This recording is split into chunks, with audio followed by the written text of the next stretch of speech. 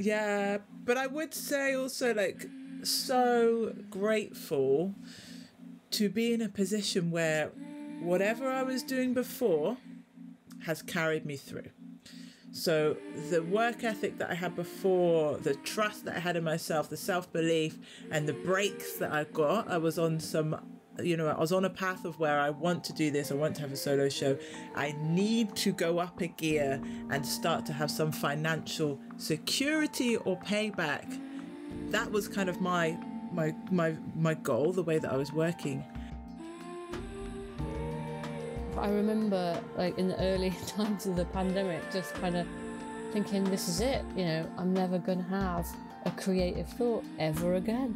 It was just nothing. There was just nothing coming. I was totally frozen. Hey, you're hearing snippets from Season 2 of the Residents podcast, supported by the University of Bristol, the University of the West of England, and the Watershed.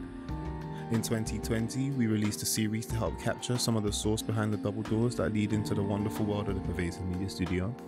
And we're back with some more conversation and some more games. This is the Me, Myself and Mini-Me episode. And I'm joined by Liz Clark and Levita who offer some incredibly intuitive and intimate insights into working in the creative sector whilst raising children. We talk about how motherhood has appeared in their work, along with how prioritizing themselves has helped them to balance the responsibility and their creative practice. I hope you enjoy this episode.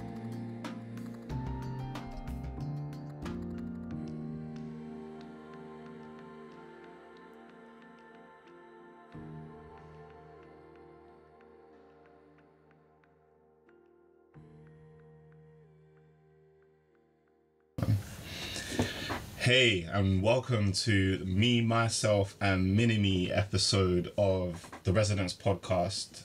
I'm your host, Will Taylor, and today I'm joined by Levita and Liz Clark.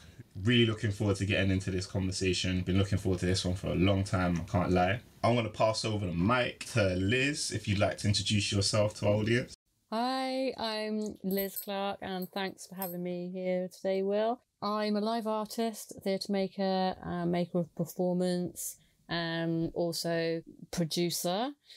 And I have been at the PM Studios for, I'm not sure how long, like 3-4 years, with that weird pandemic gap in the middle, who knows.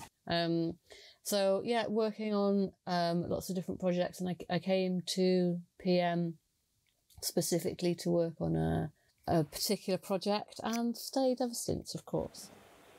Hello, yeah, I'm Levita. I'm an interdisciplinary artist and often work in the audiovisual worlds. I'm particularly interested in memory and migration. That means I create installations which come out with sound, smell, visuals, and things that evoke senses and memories around collective experiences. So my MIDI residency has gone on for quite a long time at the PM studio.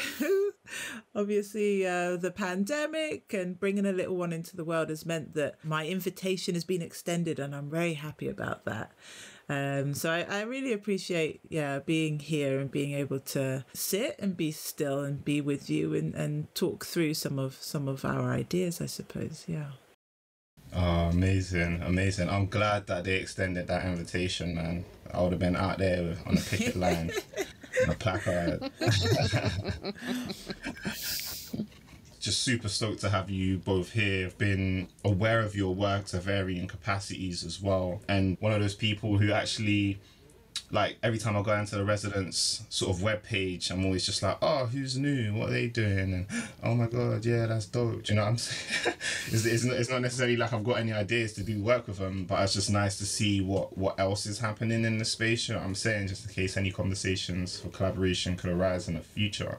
I just wanted to sort of check in with you both about what it's been like thinking about creative work and production, I guess, in your varying fields over this really weird stopgap.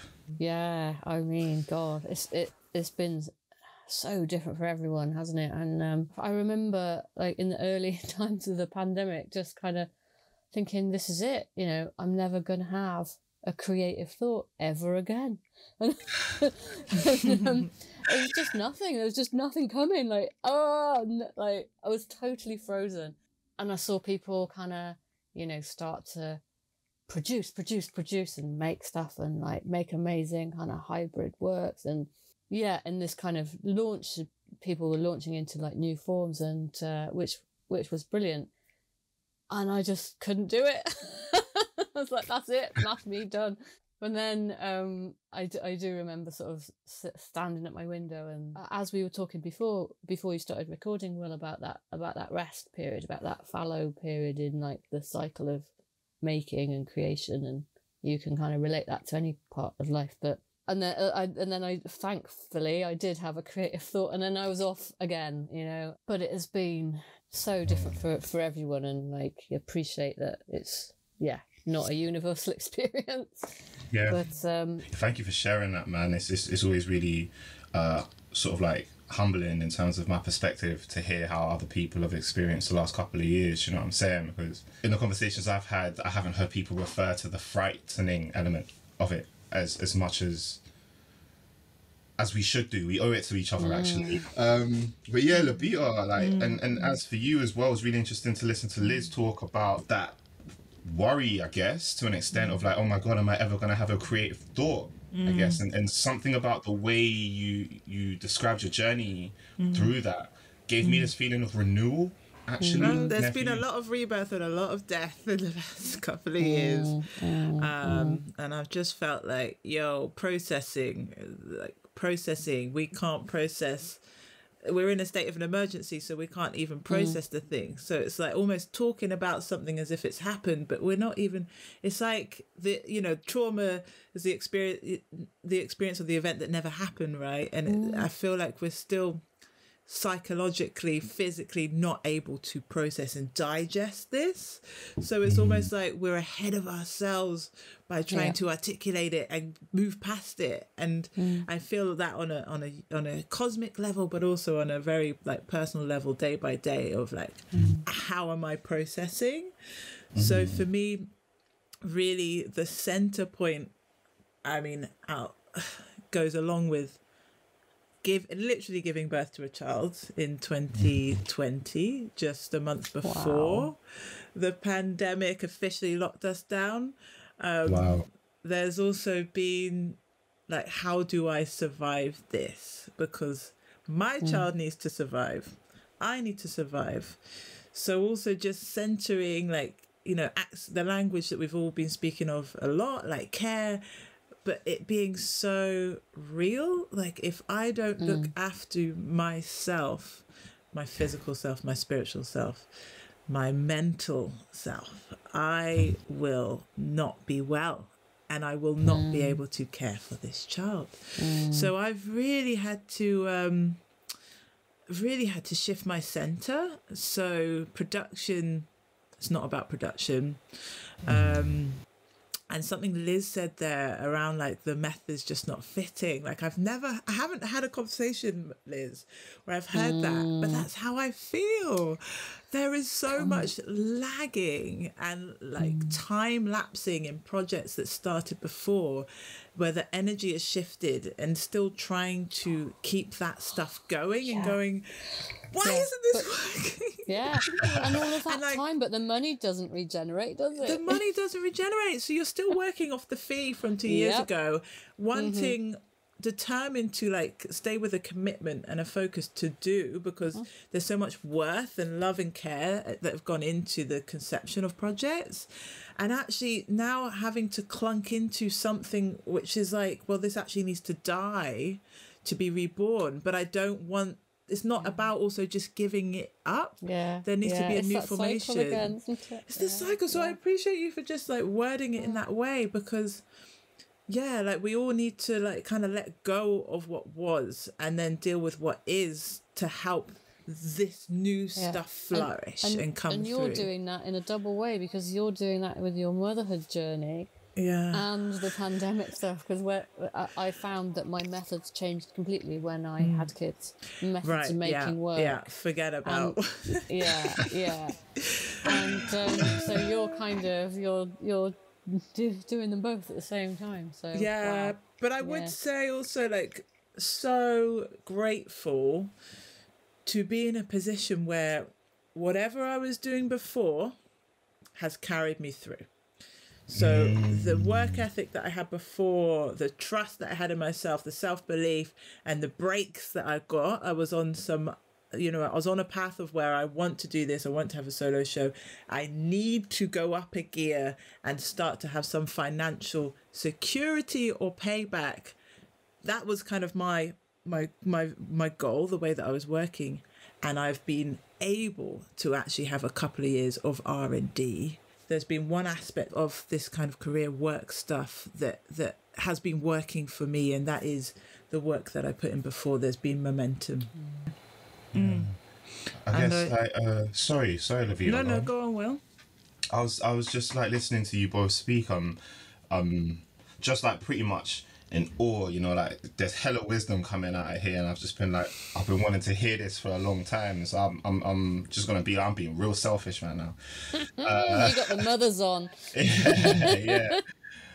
There was something, both of you, in sharing your reflections on what has gone and how it's influenced where you see yourselves now. I'm getting a vibe of real centeredness, actually, like real grounding. And I was wondering, like, if you wouldn't mind sharing what you might have felt your anchors to have been over this period of time. Do you know what? It's just been such deep transformation that for me it is ongoing transformation, and having to let go of things that are not serving me, that have not been serving me, and these lessons have been very painful, very difficult.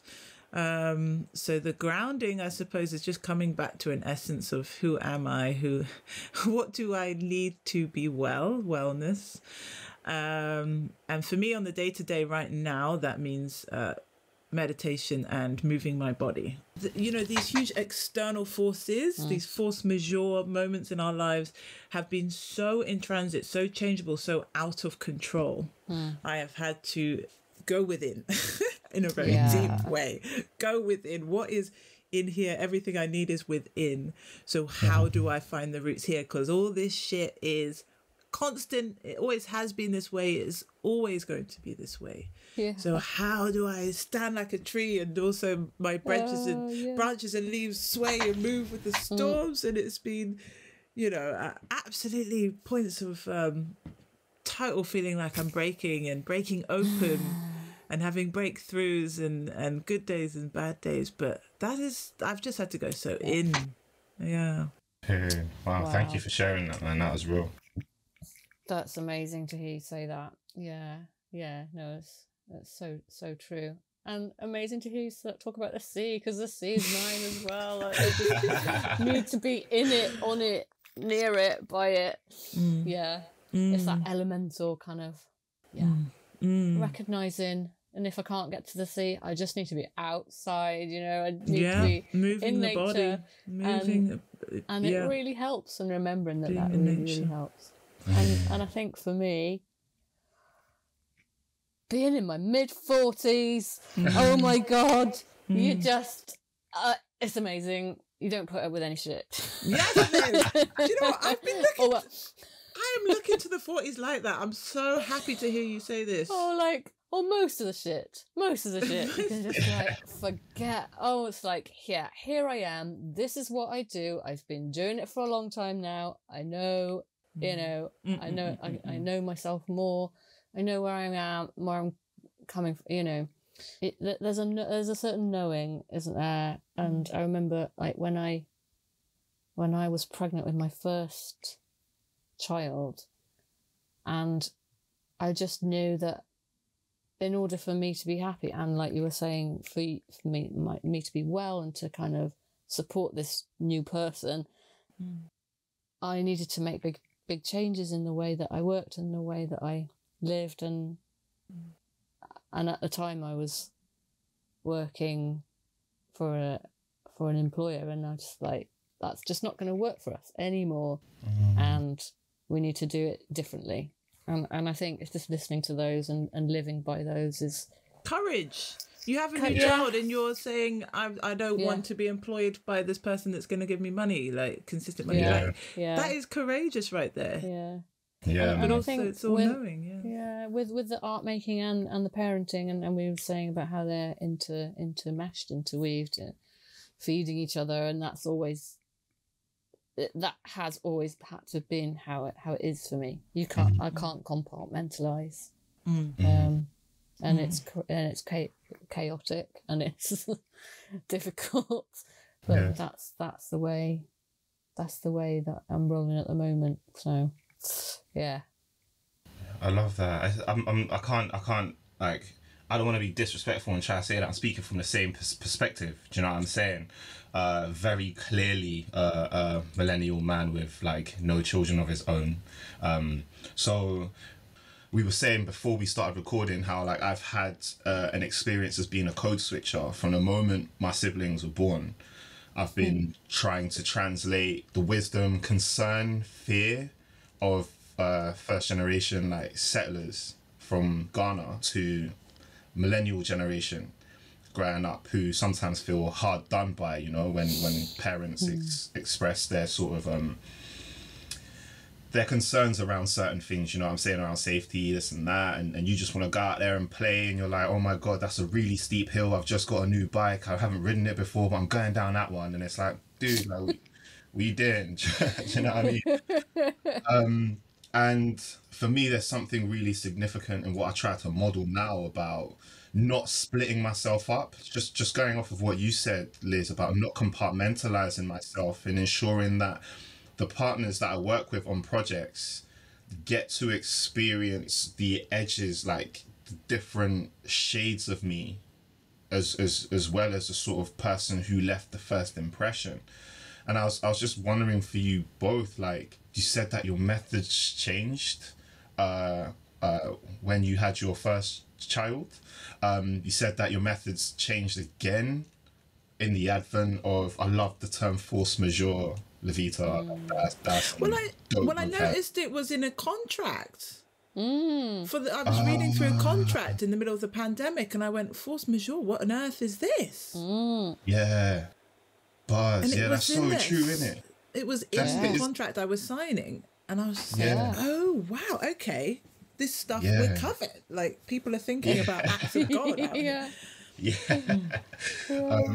But I was just like wondering about how, since your first child and over the last couple of years, how it's been for you to bring motherhood into your work. I mean, it's a massive question. We could be here for days talking about that.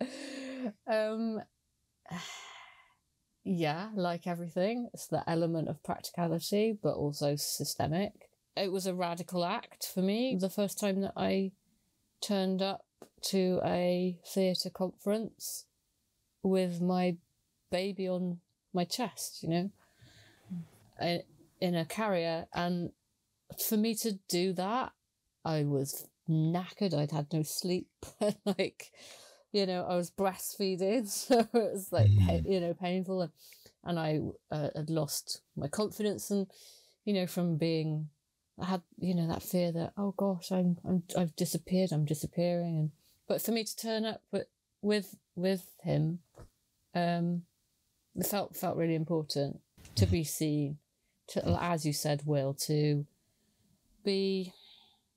have those edges visible as an artist, as a practitioner, because it's fucking difficult. You know, there's so many barriers, and they're not just physical. And I never thought I would be a person who made work about the motherhood experience, but it is kind of, it has obviously filtered in, and then I have made pieces of work about that visibility, and about identity. A lot of my work is around identity, visibility, and expectations, and all of the layers that are just put upon put upon you in that position.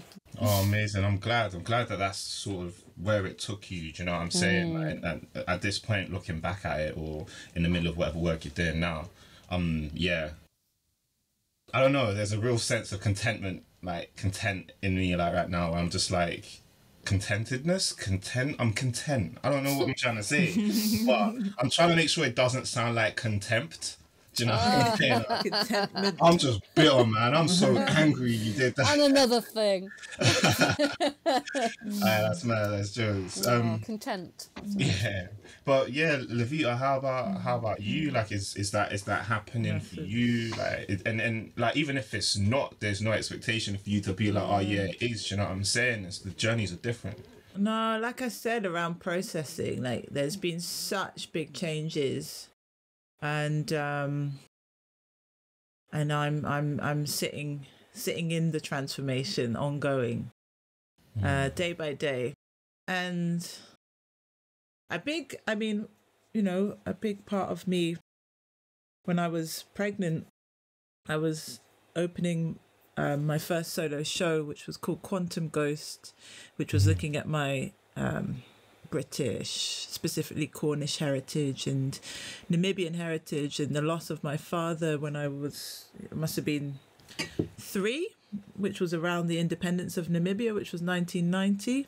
And he disappeared. Wow. He went back to Namibia to return for independence, because all Namibians outside of Namibia who were in exile were called back. And then he kind of became this ghost in my life because he disappeared. So this missing figure, it was me kind of working through that. I'm at an age where I need to work through this. This is what I need to speak to in this show. And then I found out I was pregnant, and it became so physically represented, this growth, this manifestation, this catharsis, this lament, and then giving birth in the show kind of opening. And I realized I created this kind of womb, this red, dark room that you walk into. It's this womb. And I felt like I worked through something huge with that show, and I put it out there, and I healed something, and then, I gave birth. And now with my child, who is becoming 2, and going from being in a co-parenting situation with his father, who was in this country, and now I'm the lead parent, there's such a big transition that now even my perspective on what it means to parent in this position with such an extreme lack of free time on my day-to-day to be able to work like I can only work when he sleeps right now. So there's so many huge changes that I already knew I was going to have maternity leave, as you do. I already knew I wanted to have a break from showing, from producing, from being visible. Actually, I wanted to, as I was saying, like my Frank Ocean moment, I'll drop an album in a couple of years. I dropped one album, boom, it was the bomb, it was wicked, it did everything I wanted to do. We're really proud. Let's drop out for a minute. Let me center raising this child, right? So I'm still in that little period of the second album's coming, and that's all good. And for me, the stuff around making work it's not been making work. It's been thinking about work. It's been being in my body. It's been wondering about energetic work. It's been very practically in an experienced way. What are my resources? And it is right now, as an able-bodied person, walking and moving through space with my child. So I've been having, when I was in Namibia, I was collecting things off the ground, seeds, things that had fallen, I guess, and thinking, how can this become something in the future? Recording sounds, going out with my phone with sound recorders. So I'm collecting, I'm gathering, I'm feeling the environment, not knowing where that will go. And also really embarking on therapy. So having continuous, ongoing speaking therapy, having Reiki, having reflexology, and wondering about energetic work, wondering how I can give this and share this at some point, but knowing that right now my resources all need to go in. That's so needs wise. to come in. Yeah. So that's where I'm at with making. It's such an embodied and experienced process rather than one that's like totally not going into the studio. I'm not about a studio right now. Yeah, do you know what? It's really fascinating you say that, because again, like trying to understand the sort of work that I'm doing and where my sort of personal perspective leaks in, and there's a central point where the things I want for the world are the same as the things that I want for the work that I'm doing as well.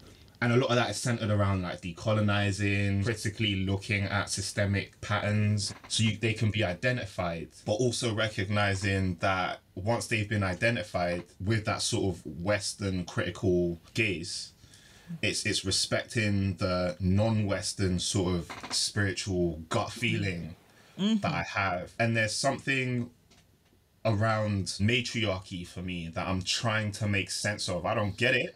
I can't say I get it, but it's like the change that the industry needs, the change that the sector needs, like requires a real like uprooting of like patriarchal ideas and ideologies, because within patriarchy there ain't space to sort of say, actually, let me resource myself like in a progressive, holistic way. Do you know what I'm saying? It's like everyone I'm hearing talk about the same kind of stuff you're mentioning today are all women. Do you see what I'm saying? And I'm finding my position in that, knowing that that is what I want for the sector and for society at large. Real fascinating place to be. And I was wondering again, like for you both, like Liz, like do you find yourself trying to sort of do a little bit of activism for that kind of stuff in any sort of slightly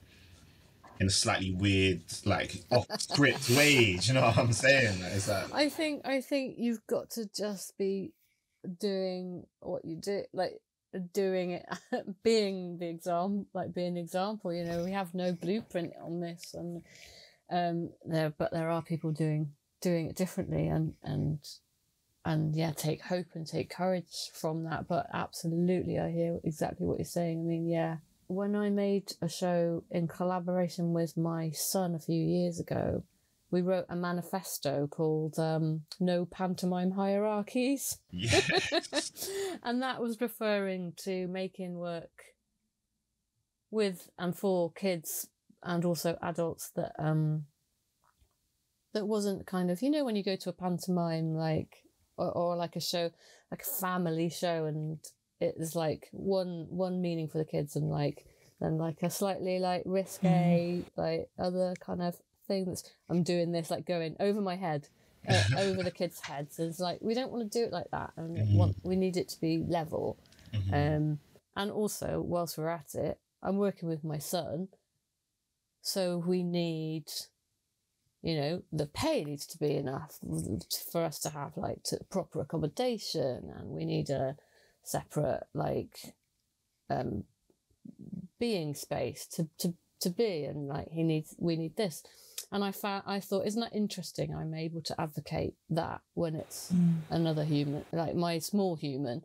And then I started to bring that back into my own practice. Like, what would it be like if you kind of showed yourself that nurturing as well? So I think, yeah, it's that everything feeding each other. Yeah. So I think in answer to your question about how I might do that advocating differently, I think it's things like that, trying to bring those things sideways, around, about into the practice, and just to be visible doing it. I love that. I'm so here for it, man. Thank you for sharing that, Liz. And Levita, any thoughts on that as well? Any reflections for you? Yeah, that was just really beautiful. I loved that collaboration with your child. What wonderful insight as well. And to think, you know, like the metaphor of like the inner child, you know, that like you're saying, you're learning from your child and going, what would happen if I actually treated myself a little bit like walk, what an insight. Like we are the students, right? yeah, I don't know. I suppose I keep thinking about gardens, like you've touched on, and rhizomes, and reading about different ways of kind of different poetics around gardens, and what are we growing here. And it feels like such a feminist approach. It feels so like divinely feminine. And all of the works that have nourished me and the trajectory that I feel like I'm on that's correct is so much around like collective growth. And it feels like such it feels in such an opposition to, you know, the single, the linear, the monolith that perhaps feels very Western, very patriarchal, very within the white supremacist structures that we speak about. And the alternative then is this body of many, of poly, of multiples, and in the spirit and the language that you've spoken about of I don't know, I think you said, Will, around showing like your full self, or was it Liz? Like not having to just come with like the one project or the one idea, but you're working on many things, not compartmentalizing. Yeah. And again, that feels like an act in resistance in another way, an alternative way that brings the wholeness of us into the room, as well as saying, I am me because of others as well. And for me, where the generative work, where the interesting stuff, where the future, the life-giving, life-affirming stuff is this collective work with others, and being held, being vulnerable, speaking like we're speaking. And it's, you know, it's not, the empire is falling. It has fallen. The bloody, we're in these shells, these shacks, and still propping up this old beastly thing and going, it's still alive. Like, no, it's fucking dead, man. Like, it's a ghost. Hopefully it's not even a ghost, it's something. It's a fossil. And in the meanwhile, you know, you can see the greenery, you can see where we actually are and what is growing, and it's such a different way, and we're still traversing them all, aren't we? Like, I'm still within the other houses, I'm still in and around in some way in spirit in the institutions in the fallen empire, because I'm in England, I'm here, I'm still going to the parent of the Arts Council and saying, you know, can I have my money please, mum and dad, whilst going, I'm over here with these beautiful women and people that are doing this collective work and projects that is about something else, and our bodies are our house. So I don't know, like I feel like there's something there that feels different, but I still feel like I'm in all the houses in a way. Yeah, you can tell I was totally immersed in what our guests had to share with us. Levita's reflection on the importance of her well-being is something that has really stayed with me. I, for one, really struggled to trust my intuition at times. I also really felt the intimacy in Liz sharing her account of bringing her child to a theatre production with her for the first time, and all the things that situation brought up for her. Next, we got the moral quandary section, our little game where we explore the little cheeky monkey on us all, waiting to be called into the limelight. So the way this works is that we have 4 topics from our guests to choose from. They'll read out a question from the topic of choice and offer their answer. A group can deliberate or offer their own answers too. We've also added a wildcard to this series, so they can answer a question not immediately related to the topics we provided. There are no right or wrong answers, or winners or losers, just masters of mayhem. Hit us up on social media to share some of your responses to the questions asked. Levita is up first and picked a dilemma from the culture category. Let's go.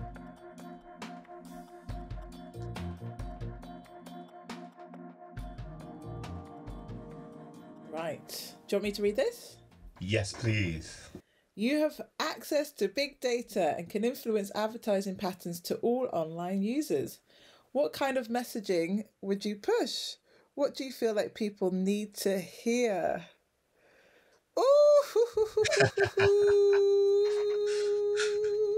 Well, do you know what's funny? I quit all social media when I was pregnant. So I feel like out of a lot of people, I am really like under a rock. So let's be honest.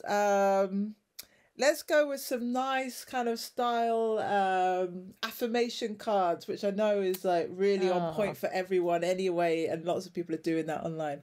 So let's go with some nice positive mantras. You can do this. You got this. And everything you need is within you. Take your shoes off, feel the ground, take a breath. You know, I'm gonna go with all that stuff off the top of my head. Love that. Isn't that, wouldn't that be so nice? But then I don't know. But then you say that, and then in the world of advertising, it just becomes like a Coke advert. So all of this stuff I'm putting out there is going to be monetized, which it probably already is, because also the wellness market is a beast. So I don't know. It's a tricky one, Will. It's a tricky one. Do I even want the advertising? Do I even want to be in the advertising patterns? I don't know that I do. I don't know that I do, actually. I don't know that I do. I feel like maybe that's a part of the problem right there. Okay, I'm going to stop there, guys. Spaces. I'm going to stop there. That's my brain dump. Yo, that's dope. That's dope, man. I didn't think about that. The sort of like taking up the space for like, instead of allowing the space for the person to sort of explore them things to themselves. As in terms of the advertising thing, is that did I read that right? Is that what I'm hearing? I'm not adding any more to this, Will. I love that. Don't get drawn back in like it. Yeah. My G. Yes. All right. Can I just share a little anecdote since we are talking about the mini-me's? My boy, my eldest, he's like a real pacifist, really like a gentle soul, and he really hates advertising, and he just can't bear it, and he's like really on it, like I can't bear it. And like my little one came into the world, and she's fighting against everything that her big brother stood for, obviously. And when she was quite little, you know, she had the question like, "Oh, what do you want to be when you grow up?" And she's like, she knew Felix had this thing about advertising everywhere, and she goes, "Adverts! I want to do adverts!" So like, she wanted to be in advertising just to piss her brother off. That was hilarious. Yeah, man, I love that. I hate everything you stand for. Yeah. Maybe we should just put like default. Don't look at me. The advert should be, don't look at me. Get off. Leave me alone. Get away. That's dope. Amazing. All right, sweet. Let's roll. Liz, how you feeling? Tech, economy, culture, education, or wildcard? Well, it's got to be education. Where I'm at the moment. Yeah, let's go for it. Education. What? Okay. Would you rather be able to learn everything through reading and have total mastery of it, or take a pill that gave you the skill you wanted, but you never enjoyed that skill again? Oh my God! Well, that's a no-brainer for me, because I love the books. Yeah. Oh, just give me the books. Give me the smell of the books. Give me the feel of the books. Just give me the books. Yeah. Learning is, I mean, that's what I'm doing all the time, and have total mastery of it. I'm not even sure. Like, who was it that said if there's a job worth doing, it's worth doing badly? And I love that, because we're all learning through mistakes, and you can to say that you're a total master of something is pretty arrogant, I think. You ain't lying. Yeah, so that's it for me. Okay, amazing. We are back with Levita. What topic? We feeling? How many questions are we going to do, Will? I feel like I'm going to... Nope, come on, I can do this. Let's go with tech, because I am really... That's probably a weakness out of the 3, 4. So let's try tech. That's my curveball there. Okay, here we go. Right, let's go sci-fi. You can nice, good question. Yeah, you can now get a microchip installed into your brain that will give you the perfect memory, recording every interaction, every minute of your day. Would you do it? I'll repeat that again. You can now get a microchip installed into your brain that will give you the perfect memory, recording every interaction, every minute of your day. Would you do it? Absolutely not. Yeah. Record and then what? Play back? I suppose it archives it for you. Do you know what I'm saying? You can tap back into it. No, man, because I just think, like memory is much more abstract than that. It's so much more than just like a recording, and the way that we experience it, we don't even have a grasp on it. So I think as soon as it becomes contained and literal and we can access it in that way, I just think something will be lost, and it will become something else that probably becomes anxiety inducing, probably becomes really productive. And I don't know what is it. I think also we drop stuff that we don't need anymore, and we lose stuff and we change, and there's certain stuff that we replay that isn't good. I just think don't play games like that. Yeah. Don't be playing games like that. No. Yeah. Leave it alone. I'm not gonna play those games. No, here I am. I'm on this journey. Not gonna play that game. Nope. That's real interesting reflection, man. I hadn't thought about sort of that thing of almost trying to produce your memories, innit? Do you know what I mean? Like, it's Black Mirror stuff. We've all watched those episodes. You know how it ends up. You'll be on a key ring and you'll be AI, and that'll be your eternal torture. Don't take the pill. And it'll all be sold to the corporates. Just take your lot and just like this human experience. Enjoy your ride, man. No, I'm good. Thank you. Liz, how you feeling? Oh, well, there's only one left, isn't there? The economy. The economy. What sci-fi have you been reading to get these questions? Well, so the year is 2099, and humans now pay for everything with time. You've figured out a way to get things for free, but time stops for 5 days for everyone else.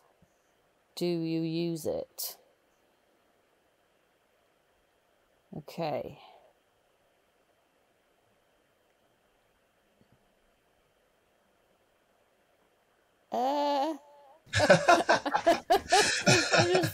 I'm putting myself into this weird dystopian world.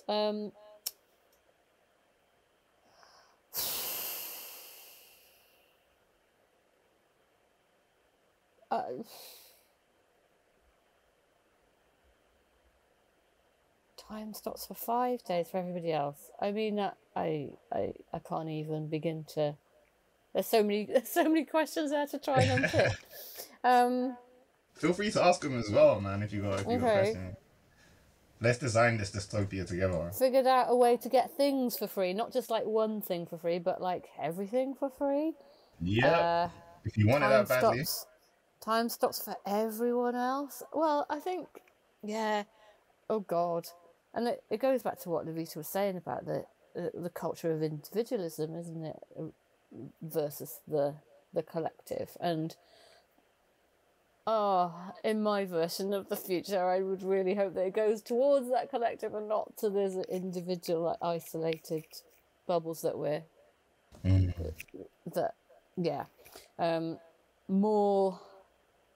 More collaboration, more community living, more, and I keep bringing it back to the family again, but it's like less isolation in that, from the pandemic, what the families that have been isolated. I can only imagine what it's like to bring a small person into the world during the pandemic, and and be forced into those, even more isolated than we were before. So I don't even want to think about that. That version of a reality that question is posed. No, I wouldn't. Yeah. Because I would hope that we'd still have those kind of hopes and ambitions. Yeah. That was so So you sweet. don't want to be rich and alone. Yeah. Exactly. pretty much, yeah. Yeah, man, that's dope. That's dope. Because the thing is, as well, I was writing it and I was just like, it's 5 days too long. But if I made it any shorter, I was just like, you know what I'm saying? I suppose if they were frozen and they had no idea about it, but hey, maybe, I don't know.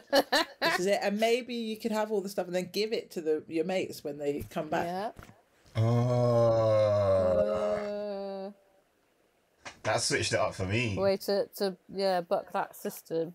Get your haul. Yeah. Be like, hi guys, here's our lot. Yeah. Oh, interesting.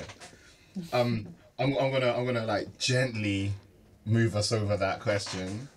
And how do we feel about one more round? One more round, is that? Come on then. Yeah. Go on then, let's do it. Okay.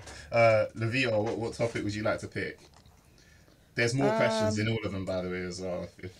Let's go with economy again. Economy. Let's go. Okay.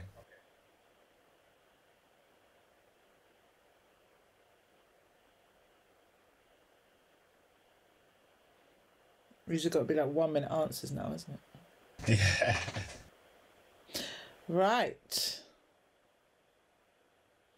Compliments and positivity have replaced money. Would you survive? Ooh. How much are we doing these transactions? How authentic and sincere? Because then it becomes like, it could become toxic positivity, which is where we're going towards in certain, don't feel bad, don't talk about negative feelings, which is not the human experience. So we could end up down a hyper positive route of like everything all the time, like you look good, you look great. I'm imagining it's like Americanized, like robotic, weird, like I don't know, virtual space. Would you survive? I would survive because I'm a survivor. Me and the cockroaches are going to be here. Yeah, I'm from a long line of survivors, so I know how to do that. Compliments and positivity, maybe. I don't know, maybe that opens up a different way of exchanging, so it wouldn't at all be in the way that we use money now. So maybe in another vein, it would, the transaction of that is so different, so conversive maybe, or I don't know what technologies we'd be using, but perhaps it would just be so different that it wouldn't be at the pace that we use money at now, and it wouldn't be as often and as pervasive. I don't know. But I would survive. I just think the whole game would be different. The whole game would be different. How long before like another kind of undercurrency came, or like whole different language of like, in the Victorian era where they had like they spoke, is it florography, and they used flowers to symbolize different meanings. Wow. We might develop something along those lines. Yeah, I don't know. There's something beautiful in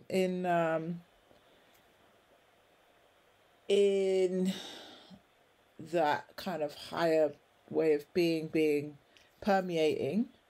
I wonder what that would do. Everything is kind of what's the word? Kind of contagion, isn't it? So anyway, yeah. Let me leave that there. Interesting thought, Will. Interesting thought. But I would survive. I'm glad to hear that. We survivors out here. But we want to thrive. We don't want to just survive. Yeah. Just conscious of time, so I'm gonna bring it to a close. I'll just like say something to bring it to a close if you're both all right with that. Yeah. Sure. Yeah. Thank you so much to the two of you, Levita and Liz, for joining us on this episode, man. I've had such a wonderful experience, actually, just like following wherever the two of you have taken this conversation, and I'm so deeply appreciative, man. I'll signpost everyone to your stuff in a sort of like B-roll thing as well, but I just want to say thank you both so much for joining us, and good luck with your future ventures, the change, the meditation, just rolling with the punches and riding the wave. So thank you. Thank you, Will. Thank you, Liz. Thanks. It's been really good to be here. Thank you both. Yeah, it's been great. Actually, amazing. I don't know if you could experience it as listeners, but there was a real sense of calm during that episode. Levita and Liz were so generous. They made the conversation flow so easily. My deepest gratitude to both of them for trusting me during that episode. For our listeners, feel free to head to the Pervasive Media Studio website or come through and learn more at Lunchtime Talk every Friday at 1 p.m. As always, a massive thanks to the Watershed, the University of Bristol and the University of the West of England for supporting the project, and the Pervasive Media Studio exec team as well. I want to take a moment to show some love to Joe Kimber. They were instrumental in us being able to get the second series off the ground, so much love, Joe. Our beautiful artwork was created by Jazz Thompson and the music designed by Joe Hill. Remember to check us out on social media to share some of your responses. And tune in next time as we speak to some more of our beautiful community.